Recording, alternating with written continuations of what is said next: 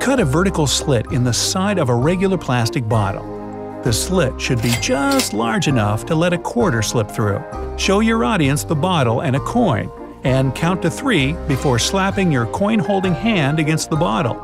At this moment, you have to squeeze the coin inside the bottle as fast and discreetly as you can. Here's an explanation on how it's possible. While the upper part of the guillotine has a real blade, the lower part has secret compartments. They prevent the blade from reaching the magician's neck, while a trap door allows his head and shoulders to drop out of sight as the blade falls.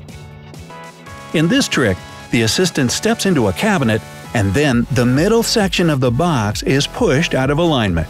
Here's how it's performed. The assistant simply steps out of the vertical box, turns sideways, flattens her body, and then extends one hand behind her